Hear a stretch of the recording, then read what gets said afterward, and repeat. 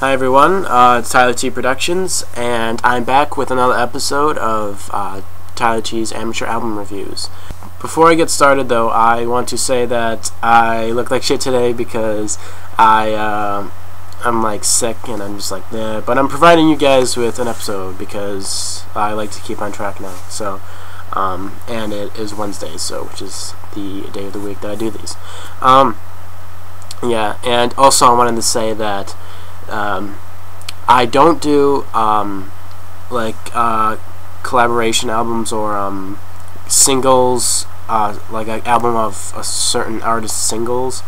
I don't review stuff like that. I might in the future, but right now it's just strictly studio albums, the studio release of the album, not extra like re-release with extra stuff, just the studio release of the album.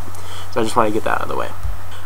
This week's episode, actually, I'm departing from Silverchair because I've done all their studio albums, and I'm moving on to different bands now. So, and that'll continue for the rest of the my series. So, today's episode is going to be Deftones' White Pony, and it's their third album released, third studio album released. It was released in 2000.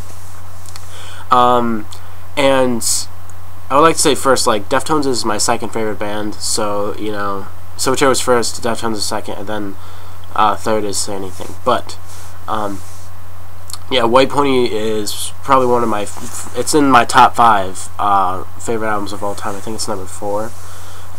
Might be 3. But it's got a lot of good songs on it, so I'm actually going to get right into it. Alright, first song is Feet Sierra. I don't even know how to pronounce that actually. And sorry, dropped that. It's a good song. I like the guitar it starts out with, and then the drums come in and Chino's just start, you know, doing. See, the thing with Chino's vocals are he's distinctly different than like Daniel John's, but he's got his own like uniqueness, and I just love it because he has like whispering like vocals, and he does really good screams too. Yeah, so this song, I don't know like a whole lot about this song. I mean, I like it and I'll listen to it, but it's not like a huge and a great thing. But regardless, it's still a great metal song. So 4 out of 5 stars. Next track is Digital Bath, and this was the third single released off the album in early 2001, at least as a promotional single, and they actually released a music video with it too. Digital Bath is my favorite song on White Pony, and it's probably my favorite Deftones song, period.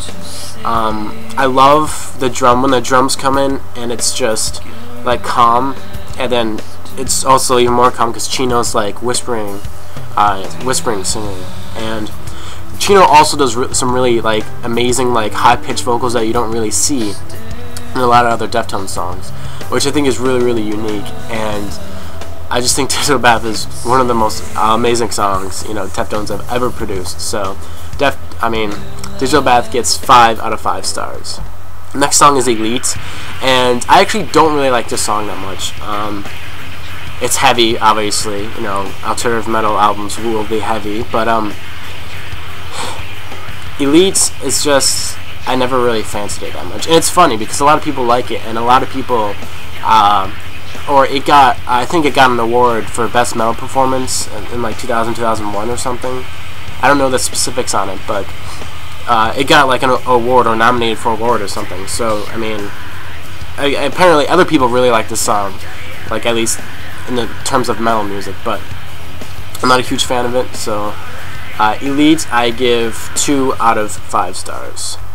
RX Queen. RX Queen, the thing about RX Queen is really interesting is that the guitar sounds. Ooh. It's either the guitar or bass. For some reason I can't tell. I guess I suck at determining instruments on this album, but when that starts playing, it's like down, down, down, down, and I think that's really like eerie, not so much eerie, but like really like cool sounding, and I think that's really great. And then the drums are just constantly like And RX Queen is a good song.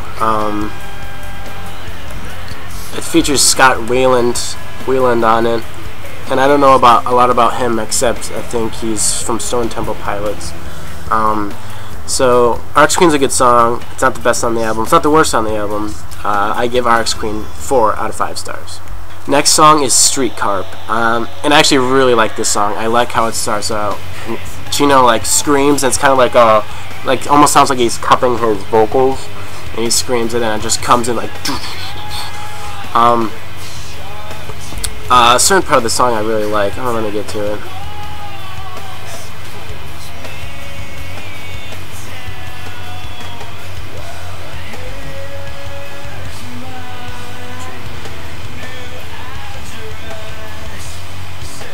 I don't know. I can't pinpoint the song exactly where I really like it, but I really like the chorus too. So Street Carp gets 5 out of 5 stars. Teenager. This is probably my 3rd favorite on the album. This song actually I think Chino wrote when he was 16, of Teenager. So Teenager. It's really calm, and it's kind of like crackly sounding, but when it starts up it's like the lyrics are kind of immature for Chino. Obviously he was 16 when he made it, but I think it's really a beautiful song actually, and whoever doesn't like this song I kind of would understand, because I mean it shows like the songwriting of, or the lyrics about like back when they were younger than like when they were a bit older. So I think it kind of balances out, and it's I just really like it. I don't know. I don't know. It's just a really good song. So I give Teenager 5 out of 5 stars. Knife Party. Knife Party is probably it was probably my 2nd favorite. Might be my tied for 3rd with Teenager, but I love the guitar that starts out the riff, and then the drums come in. I find myself singing along to this song all the time, and it features I'm seeing here, it features Rodleen Getzik, and I don't really know who that is, and she's in the song. She does like these high-pitched like vocals, and like in the song it's like kind of goes with the song though, because it's like aggressive. And Knife Party I think actually is about needles, and like go get your knife and lie down. It's talking about needles and things, syringes and stuff, and doing drugs. But I don't know, it's a weird metaphor for that, I guess. But I really love the chorus on this one too. Knife Party gets 5 out of 5 stars. Korea. I was never a really huge fan of Korea either. There's not much to say about this song. Same with Elite. They're both really heavy metal songs, and they're good Deftones songs, but in my experience, I guess I don't appreciate them as much as other people do, and I guess that's what, you know, that's the reasoning behind me giving it 3 out of 5 stars. Passenger. Now, I really like this song. I think they released a music video for it, but it wasn't a single, I don't think. It features Maynard and James Keenan from Tool, which I think is awesome. They actually performed this song live with him, doing the other like dual vocals, and I think that's amazing. Passenger starts out kind of like slow, just because there's like other noises like in the background happening, and then when it comes in, I don't know, it's just the vocals between both of them go like amazingly together. Like Chino's soft whispered vocals and Maynard's like yells and like singing, and it just combines, and I just think it's beautiful. Passenger is also another song I really like on the album. Passenger gets 5 out of 5 stars. Change in the House of Flies. This was the first single released off the album, and I think it was released in late 2000. This song was actually funny, because this song was actually used on a lot of soundtracks to movies and TV shows and stuff. for example, it was on the Queen of the Damned soundtrack. But I really like it. Chino's vocals, and I Watched You Change into a Fly.